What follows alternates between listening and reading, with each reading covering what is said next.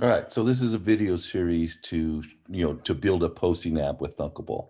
In the previous video, I showed you how to set up your Firebase, which is going to handle user accounts. And now I'm going to actually show you a template you can use for the register screen, the login screen, and a landing screen. And you can use this template over and over to kind of just get the login stuff working for your app. And of course, you can update the template I give you, but you're going to want to go in your browser to bit.ly/lowercase dw login. Okay.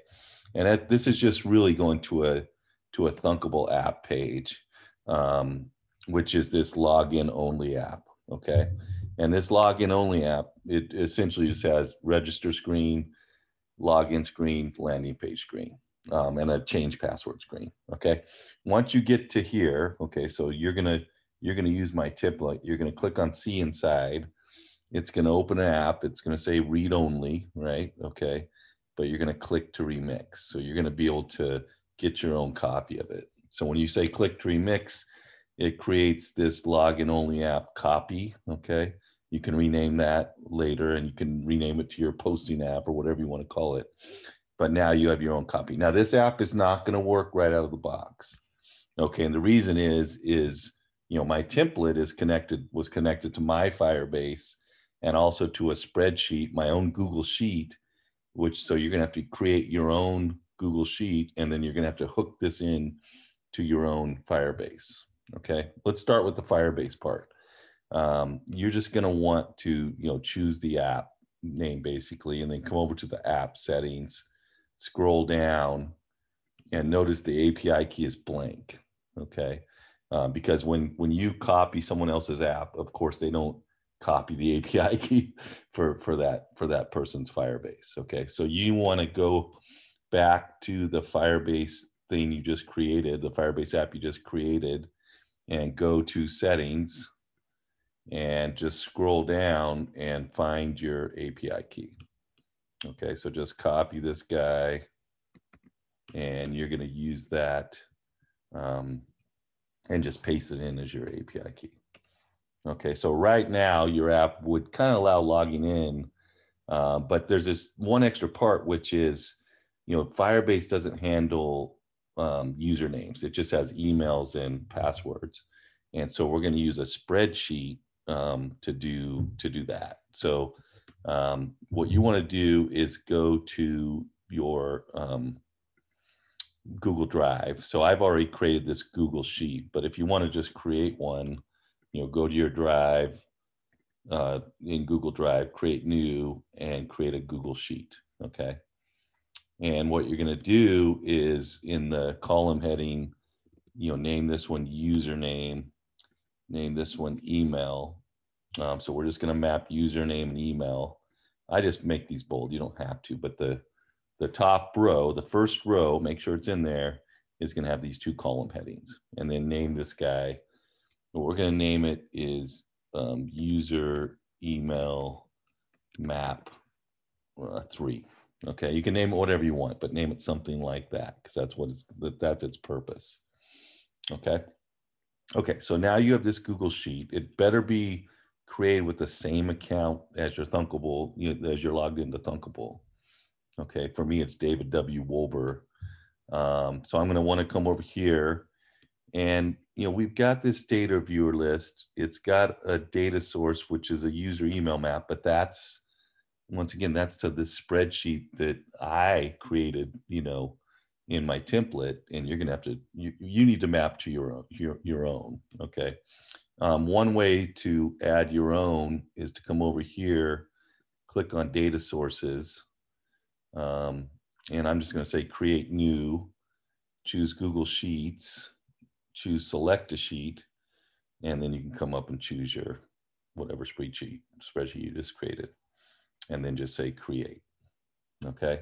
So now you've got this other data source, and for your data list viewer, you're going to want to use it. So you just click add, and I can just choose user email map 3, create, whoops, sorry.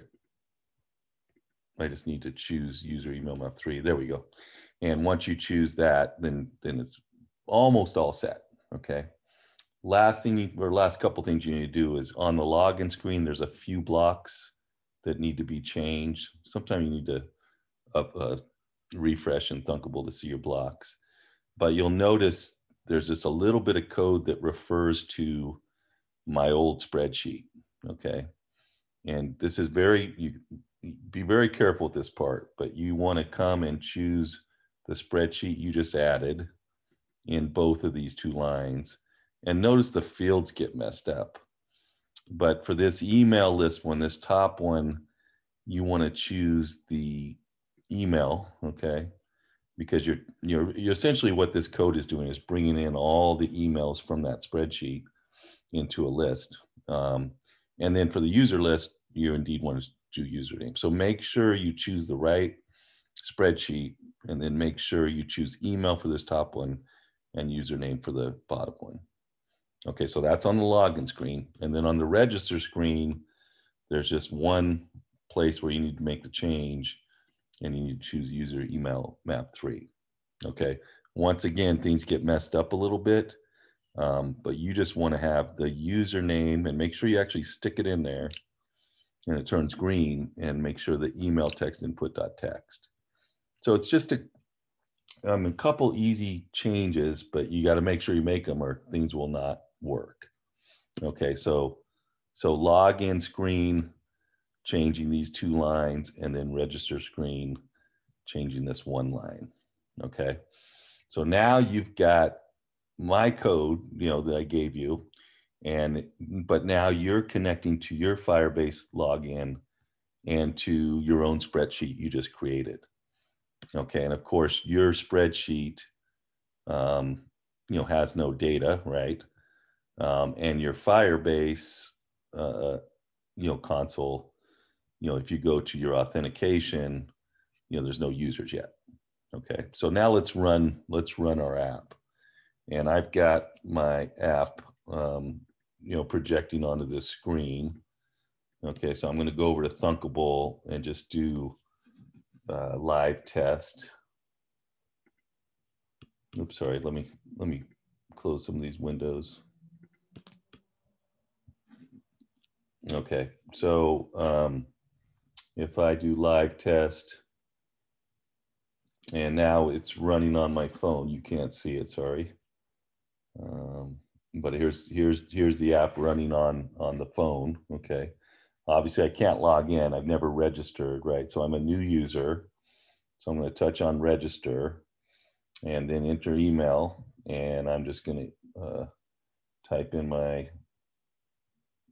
David W. Wolber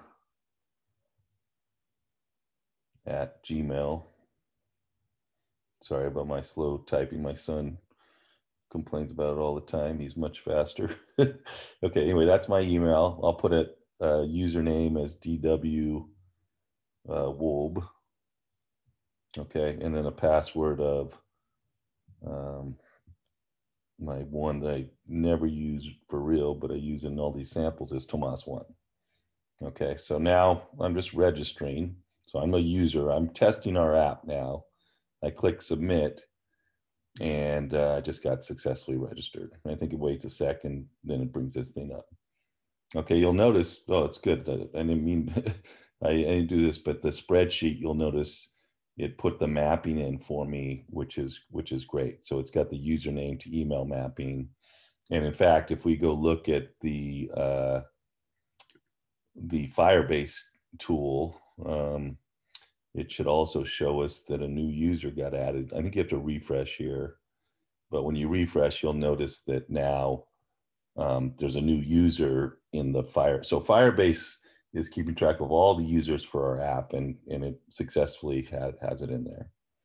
Okay, so anyway, now if I press login, let me bring up the app again so you can see it. Okay, and this is running through Thunkable Live, the testing app. Notice that the app automatically put that email and password in. Okay, and if I touch login, it's not very exciting, but it says, oh, well, please check your email to verify the account. Okay, So in other words, when someone registers, it sends an email to their email account, and then they have to actually verify. So if I go to my Gmail and refresh, and in my inbox, I've got this, verify email. Okay. And then I've been testing this a little bit. So anyway, there you go. So now I should be able to log in. But that's the way you kind of verify that your users actually exist. And now if I touch login here, you have successfully logged in.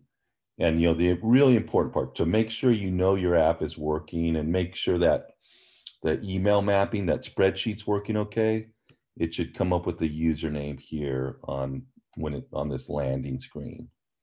Okay.